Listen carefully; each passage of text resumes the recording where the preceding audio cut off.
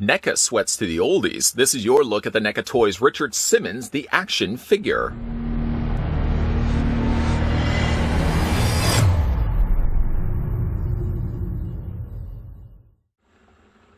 Are you ready to party off the pounds with the most eccentric fitness coach the world has ever seen? Known for his sweating to the oldies workout videos, Richard Simmons is here to give your action figures a workout by joining the NECA's 8-inch clothed line. Sporting real fabric athletic shorts and a tank top, the famous aerobics instructor stands approximately 8 inches tall and comes with interchangeable heads.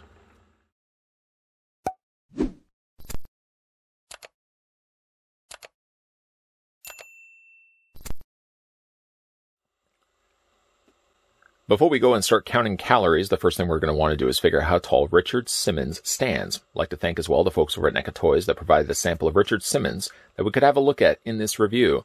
If you are somebody that's part of the Deal a Meal program and would like to get on board getting a Richard Simmons for yourself, he should be available right now in retail stores and online. The figure stands 8 inches in height. We can switch that to centimeters, revealing that Richard Simmons, the retro cloth release, stands 20.5 centimeters tall.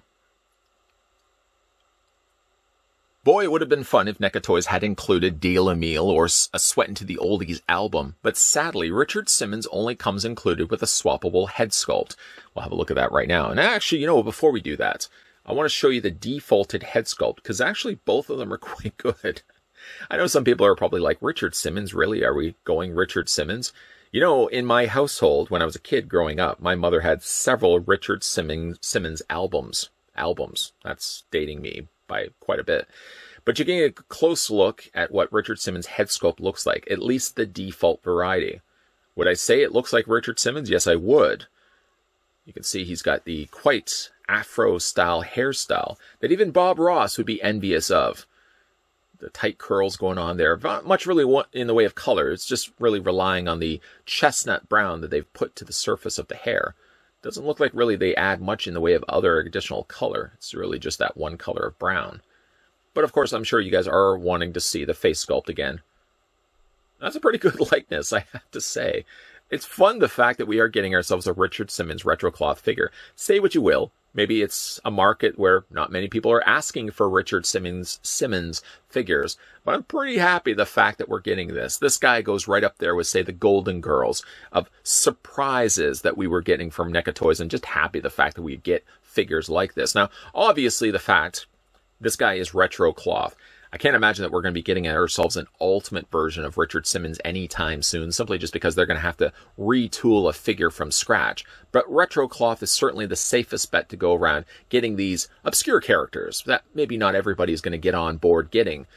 Putting him in a retro cloth body, because as you can see, he's just got a regular body underneath all that. Simple, because I mean, all they really have to do is retool a brand new head. In some cases, maybe give him brand new hands, and then just basically just give him an outfit over top of that. But I did want to show you guys what the alternate head sculpt looked like. Not really sure which one I like more. This one's fun because I would imagine that's so much a Richard Simmons thing that he would be doing. But I kind of like this one, this head sculpt as well.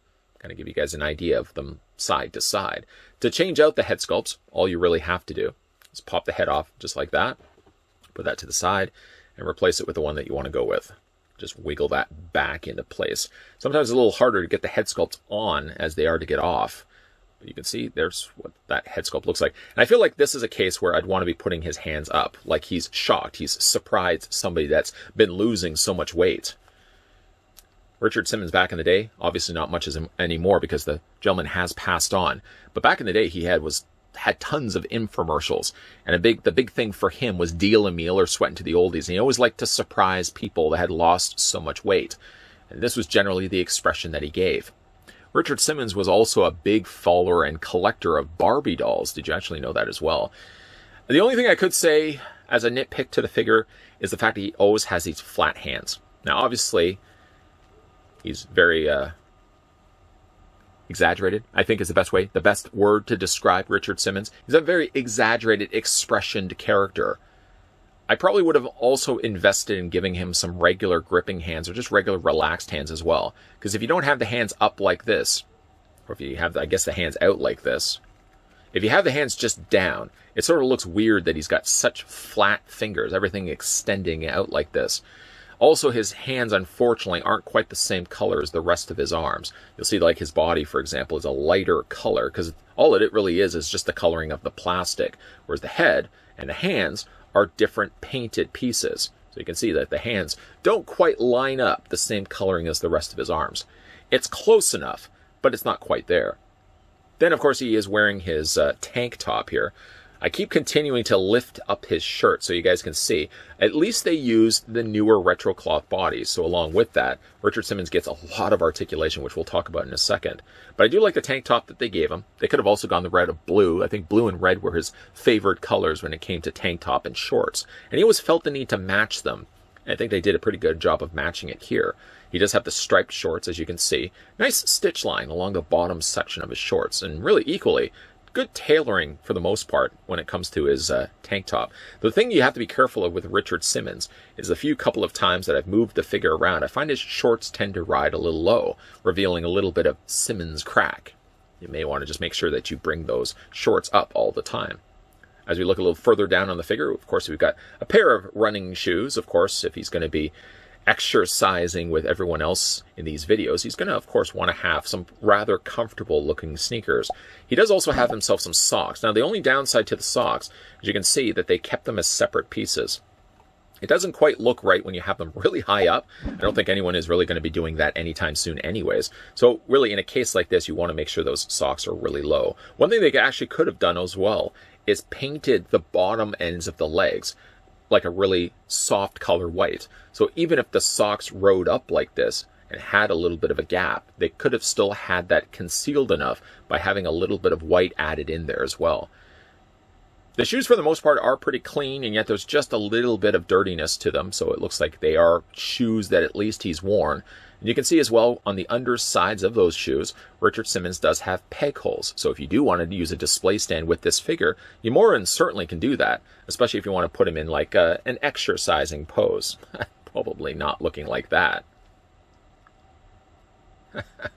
What a great looking face. Having a look at the articulation on Richard Simmons, I'm enjoying this review, I think, more than I should be. His head rotates all the way around because essentially it's just a ball joint. It allows the head to move down, it allows the head to move up, and you can also rock it back and forth. He does also have an upper torso ball joint because, of course, they're utilizing that brand new. There I am shifting his shirt up again. He does have the newer articulation on these bodies, these retro cloth bodies. So because of that, his torso does rotate all the way around. Goes down, up, and rocks back and forth. As for his arms hinge out at a full 90-degree angle bend. There's nothing limiting it. There's nothing restricting it. You can get a good full bend on his arm. The arm moves forward. The arms move back. You can swivel at the bicep. Just a single, actually a double hinge on the elbow, but I want to show you like the elbows, for example. Even though they are technically a double hinge on the elbow, because the size of his forearm and his bicep, they meet up with one another. You're really only benefiting, I feel, from a single hinge in the elbow. It is there as technically a double hinge, but really by the way it bends, it only feels like I'm only bending it by one hinge, even though technically it looks like both hinges are working here. Of course, then the hands bend back and forth. They rotate all the way around, like that. I've noticed as I've hinged the hands a couple of times, there has been just a little bit of paint that started to flake off. I'm sure the more times I do that, you'll see that that little slotted section of the hinge joint will probably start chipping off even more paint. There's really no way around that just by the way that they painted the hands. Then for his legs, we'll move a little bit further down. Richard Simmons' legs split out. Forward and back on the legs. He has a swivel at the top of the thigh, a single hinged knee, and then he does have the articulation in the foot. Rocks back and forth, so he does have the ankle rocker, and yes, you can hinge his feet back and forth as well. The only downside, again, is as you are moving those feet about, it does seem to leave a little bit of a gap. And I guess the reasoning why they did leave the gap the way that they did is so that hinge joint wasn't impaired. I think if the sock had been there in that area, it would mean that you wouldn't be able to move the foot back and forth. So I guess when you get it to the place that you like, just kind of shimmy down those socks. Shimmy down those socks, and you should be okay. It's just remarkable the fact that we're actually having a look at a Richard Simmons figure. I mean, for me, I grew up with Richard Simmons simply just because my mother had either the infomercials on of Richard Simmons or she had the albums on Richard Simmons. And I can still remember that one album that she has in her collection. I think it was just a crowd of people looking up, and Lost still in that crowd was a little afroed exercising guru named Richard Simmons. So for me, I grew up with him, and for that reasoning, kind of like the Golden Girls, I'm just thrilled for the fact that NECA Toys actually gave us a retrocloth release of Richard Simmons, part technically of my childhood, as sad as that may sound. Now, if you ask me, I don't even think NECA Toys should stop with Richard Simmons. Keep going with this trend of giving us these obscure characters for retrocloth releases. Not everybody, I'm sure, is going to get on board a Richard Simmons retrocloth figure, but for the people that would appreciate that, I think run this thing as far as you can take it. Give us even more health gurus. Don't just stop at Richard Simmons. Give us Jack LaLanne, Tony Little, or even the Juice Man. Remember the Juice Man? He was always plugging his juicer. Give us those kind of characters as retrocloth releases. And I can display Richard Simmons here along with my Golden Girls retrocloth figures. Another obscure, why would they have released that and yet so many collectors loved the fact that they did? I hope that NECA Toys continues the trend of giving us these kind of characters as retrocloth figures. Is it going to appeal to everybody? Absolutely not.